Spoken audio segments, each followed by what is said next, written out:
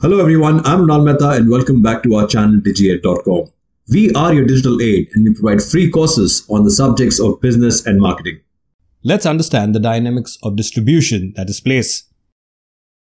A lot of manufacturers do not trade their products directly to end customers. There are a series of mediators, or I would say middlemen, conducting their various functions. These mediators develop a marketing channel, also known as a trade channel or distribution channel. The basic objective of any channel of distribution is to connect the manufacturer of a product to the consumer. The channel comprises various companies that promote the selling of the product. Walmart is one of those mediators that gets us the final product. Moving on, let's take a bird's eye view of a typical distribution channel. In this case, a consumer marketing channel, which entails the manufacturer at one end and the consumer at the other, and several middlemen depending on the levels of distribution. An ideal distribution channel would be level 3, which includes manufacturer selling to the wholesaler, through the jobber, retailer or consumer. In case of products that we buy directly online, it is the manufacturer to the consumer, or manufacturer, retailer or consumer. Similarly, there is an industrial marketing channel which entails similar middlemen such as a manufacturer representative or an industrial distributor. One thing is common in both the cases: manufacturer at the beginning and in the end is the consumer. Moving on to some case studies which will help us understand the dynamics of distribution better. First one is McDonald's strengthening its drive-thru game. McDonald's and IBM partner for a hyper-personalized drive-thru experience. That is customization while you drive through a McDonald's to place an order. IBM is combining its next-generation automated order-taking solution with customer data to enhance and optimize the customer journey at McDonald's.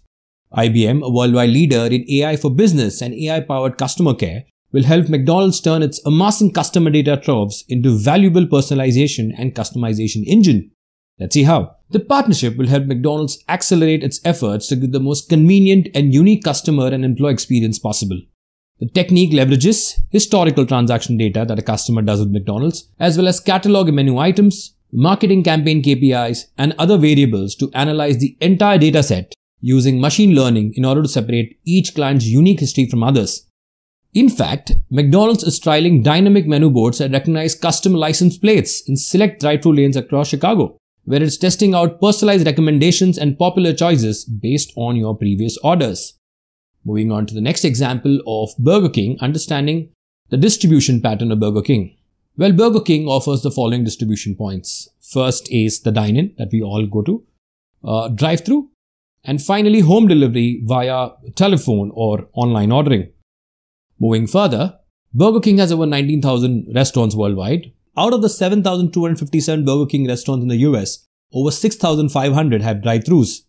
In the pandemic, with indoor dining banned or restricted, delivery and drive-thru had been crucial for Burger King's business in the US. In the US, compared to 67% of total sales last year, drive-thru sales made a whopping 85% of total sales in the second year. Moving on to their distribution strategy during COVID and post-COVID. Burger King revealed a new touchless restaurant design for the current COVID world. With a physical footprint 60% smaller than the traditional Burger King restaurant, the new designs have several options to place order in, such as drive-in, curbside delivery, pickup lockers, drive-thru, on-premise dine-in, and suspended kitchen. Moving on to another case study of Burger King, in which case scaling up their meat-free locations. Burger King opens 2 meat-free locations in Switzerland. Burger King has converted a location in the Swiss cities of Basel and Geneva into plant-based restaurants for a limited time, like a pop-up store. It is a part of the collaboration with the vegetarian butcher following the success of plant-based Burger King trials in London, Madrid and Cologne. The pop-ups throughout the city provided 14 plant-based cuisine choices, including a debut of several new Cajun Veggie King and Cajun Veggie Long items. The vegetarian butcher says on social media, "Due to popular demand, the full vegetarian burger restaurants have now landed in Switzerland. At this time, we've opened 2 of them. After Cologne, Madrid and London, Burger King puts our new meat on the menu in 2 of their Basel and Geneva stores." Moving on to another example of Starbucks banking on pickup locations in Toronto. It's been a few years since Starbucks opened its first pickup shop in Toronto to some contention, and now they're doing it again. No one is taking the approach that people were against when the concept appeared to discourage the use of reusable mugs back then. The rationale behind this location is to pre-order and prepay for your Starbucks using your app and then pick it up at the location. In Commerce Court and King Street West, there's the first ever pickup only store in Canada. This is how the new pickup store looks like. Moving on to understanding the dynamics of distribution, in this case, the aspect of retailing. Now, retailing is a final link in the distribution channel. All commercial and non-commercial activities involved in selling items and services to the final customers for personal and non-business use are included under the term retail. The term retail comes from the ancient French word retailer, which means to break, bulk, or cut off. As a result, the trader who sells items in small amounts might be referred to as a retailer. Retailers buy merchandise in bulk from manufacturers in order to sell smaller quantities to customers. They may acquire enormous amounts of goods directly or indirectly through a wholesaler, as we saw initially in the chart. Moving on to the types of retailer. Well, broadly there are two types. One is your store retailer. Store-based retailing is the most prevalent form of business in which a company resides and operates from within a store, such as Starbucks. On the other hand, there is something called as a non-store retailer. In most countries, non-store retailing is a relatively new type of business. The retailer does not operate from a physical location in many countries, for instance, Amazon. Moving on to understand the dynamics of distribution, in this case, wholesaling. Now, wholesaling is all about being the bulk supplier.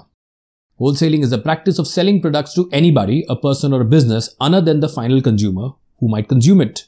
The sale of goods in bulk quantities to retailers is known as wholesaling.